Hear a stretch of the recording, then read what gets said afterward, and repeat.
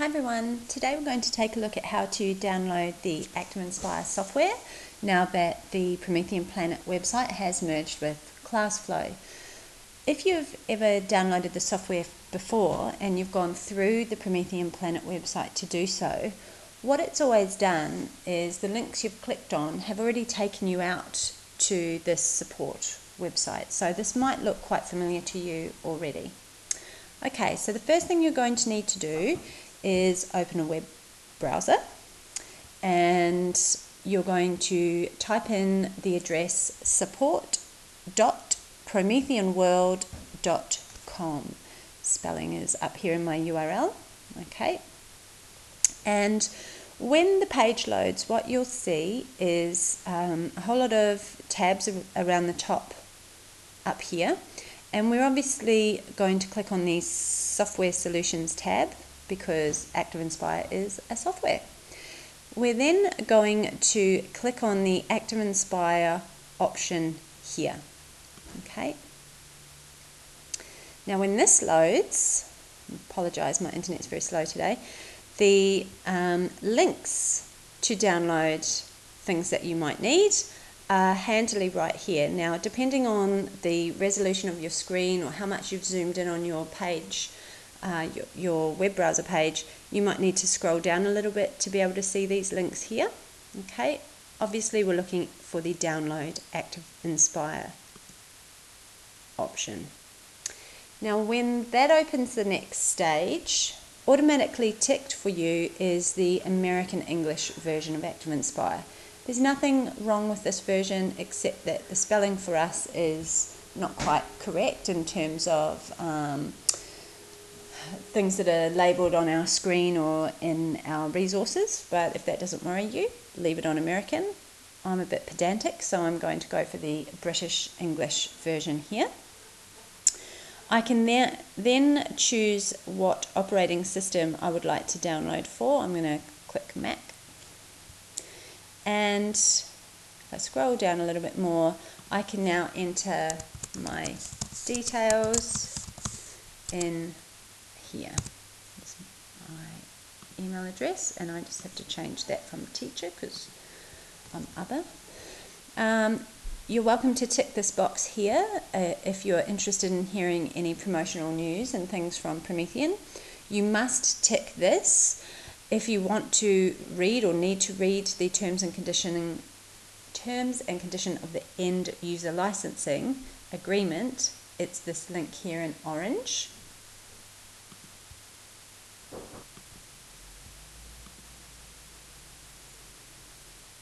Okay, now that's happily downloading. Okay, and we have another page to look at here. There's several things on here we need to pay attention to. They're all highlighted in orange. If your download hasn't started automatically, you can click here to refresh it and try again. If you are using Promethean hardware, which is essentially the only way you are allowed to use ActivInspire in the Australian and New Zealand marketplace, you are entitled to the ActivInspire Professional Edition. You should have got a sticker on your active panel or your active board, and on that sticker will be a 20-digit code. If you can't find that sticker or that code, you can come here and this will help you generate a new code. If that process is a bit confusing or you just would like some help, please feel free to email any of your Promethean ANZ staff. On our webinars, one of the very first pages that show every single time is a page with all of our contact details or our email addresses, and you would have seen my email address on the previous page. So please get in touch with us. We're really happy to help you out there. This is very important. You'll need to install the active driver. So if you're planning to use your computer with your hardware, you'll need the active driver. We can click on it here and it'll take us out to where we need to go. But I want to draw your attention down here it says, please download your free ActivInspire resource pack. Missing from the library when you download ActivInspire is a massive pack full of hundreds of thousands of resources that are really, really useful. You can click here, okay. I think it's going to take you to the ClassFlow website to do this. I'm going to show you a quicker way to do it. So let's just click on Active Driver, and we'll go ahead and look at how to download that, because there's a couple of tricks if you're a Windows person. Okay, so this should look very familiar. It's taken us to the Active Driver option in Software Solutions, Active Driver, and we can see down here are our different types of driver. Mac people, nice and easy for you, you're just going to download that. Windows people, you now have to decide whether you are a 32-bit or 64-bit that you're going to download. So your operating system for your Windows computer will either be 32-bit or 64-bit. Here's how you can find out which one of those you are if you don't already know. Now, it doesn't matter whether you're running Windows 7, Windows 8, Windows 10, whatever. I'm hoping no one's still running Windows XP, but you never know. You're basically looking for your little File Explorer icon down here. So everyone usually has a little folder icon here. If not, you can probably find what you're looking for through the Startup button or the Windows button down there on the bottom left of your screen. I'm going to click here. Basically what I'm looking for is the part of the computer that tells me what's on here. Okay, this list. And I'm looking for the one that's talking about my hard drive or my computer. So I think from memory, Windows 7 is my computer. This is obviously this PC. Sometimes it's called this computer. Okay, whatever it's called, you're going to right click on that, and at the bottom of that list there will be an option called Properties. When you click on that, it opens and it tells you whether that's a 64-bit or a 32-bit. If that's really confusing, or somehow your computer's set up really differently and you can't find this, and you can't find how to figure out whether it's 32-bit or 64-bit, there's a backup. If you have downloaded a 32-bit driver and you try and run that on your computer and your computer's actually 64-bit, it won't load. It'll tell you it's the wrong driver. Conversely, if you've downloaded the 32-bit and you're trying to load it, the 64-bit, and you're trying to load it on a 32-bit computer, it won't work either. So you'll know either way. It'll just take you a bit of mucking around. Okay, so you literally just click on those links there and they will start downloading the driver. Okay, now I'm going to show you the very nice quick way to download the ActivInspire resource pack, where you don't need to worry about being logged into the ClassFlow website. Okay, so on our Promethean support site, under Software Solutions tab, click on ActivInspire again. This is where we came before when we wanted to download the software. Okay, so we had the option Download ActivInspire, and next to it here we have the option ActivInspire Resource Pack. Click on it here and it instantly starts downloading. Okay, now let me show you why you're going to want to download that resource pack. I'll just jump back into ActivInspire for a moment. So within your ActivInspire software you have a library. Okay, it's in your browser. If your browser is missing, go to View, Browsers. If you're running a Windows computer, you have a keyboard shortcut, Control B. If you're running a Mac computer, it's Command B, and your browser will show back up. Automatically when it opens, it usually opens on your page browser, so you'll need to click on the second icon along from the left, which is the resource browser there. You've also got two libraries, one empty one and one that should have most of these in it. What will be missing will be the subjects folder.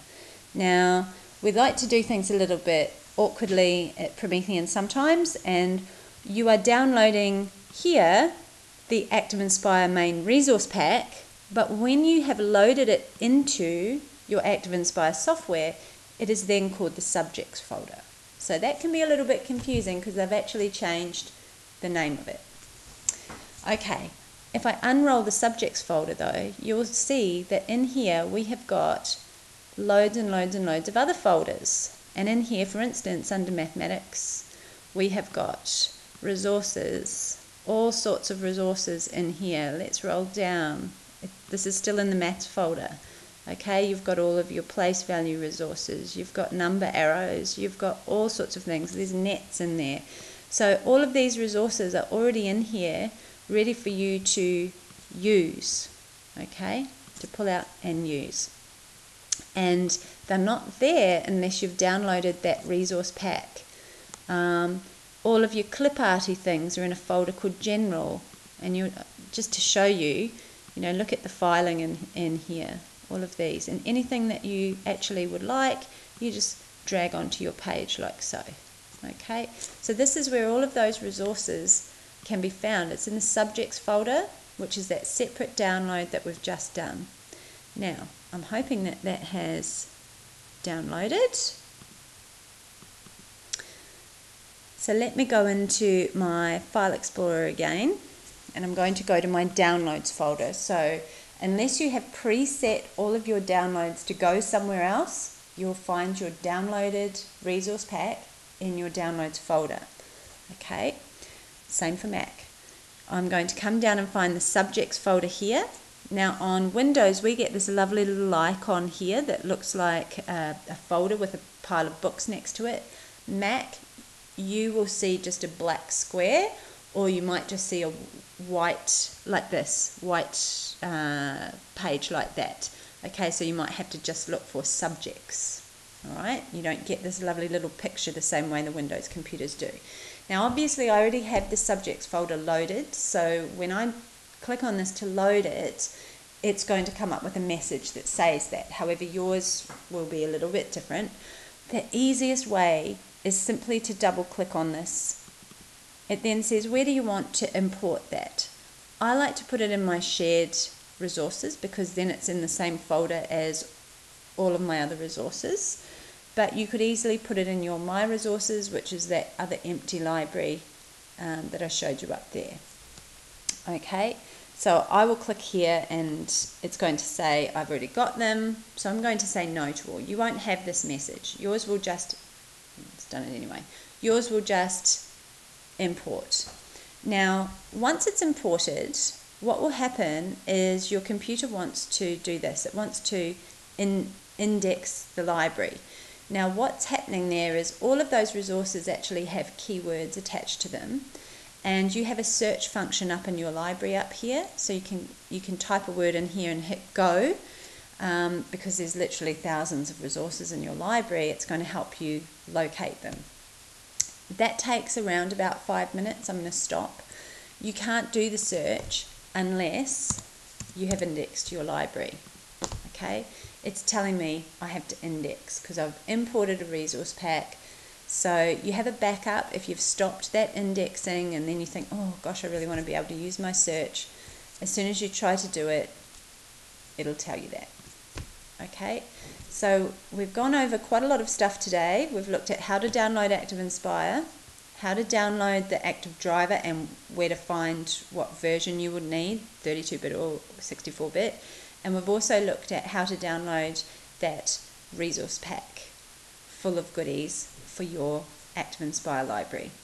One thing I will say before I go, if you can't load the Inspire resource pack by double clicking on it for any reason, you've got two other options. Okay, on your shared library, click on your shared library here, and on the heading at the top, might just have to click off and back on, you need to see this little note icon here. If you click, you can say import resource pack here, and then go and find it on your computer in your downloads folder. Okay, there's that there.